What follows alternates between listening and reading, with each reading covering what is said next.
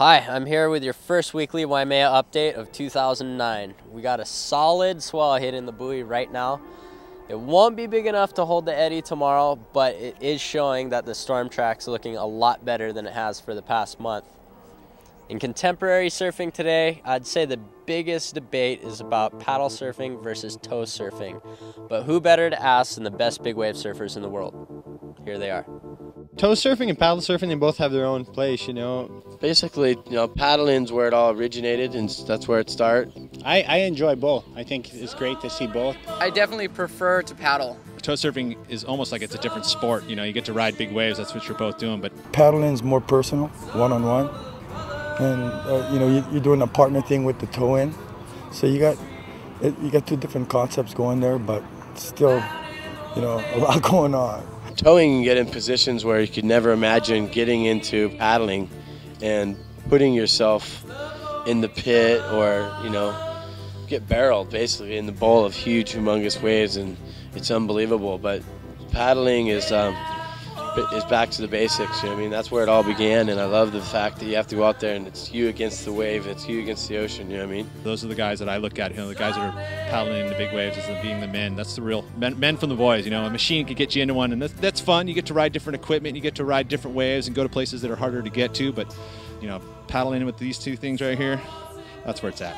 For me, the paddling is the most purest way of surfing. The purest one person in sort of harmony with the ocean, working with the ocean, and it's really, really humbling to be in that position.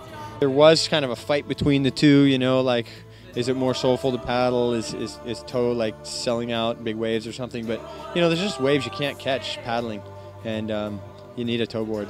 And, you can perform on a big wave and use the whole wave. They feel like completely different sports. I don't even know what to compare it to. It's like surfing with a leash or without a leash, or jumping off a building on a wire or not on a wire, or it's like riding a horse cross country or catching a plane. I don't know. The difference is mind-boggling. I think there's a lot of ding-dongs that do a lot of tow-in surfing that aren't really big wave riders. These guys get on the skis and automatically become big wave surfers supposedly. But my take is, unless you can paddle into them, you shouldn't be towing into them. Tow-in surfing should never be done unless you can go paddle into 20-foot waves. It takes way more balls to paddle into big waves than it does to tow into it. That's the bottom line.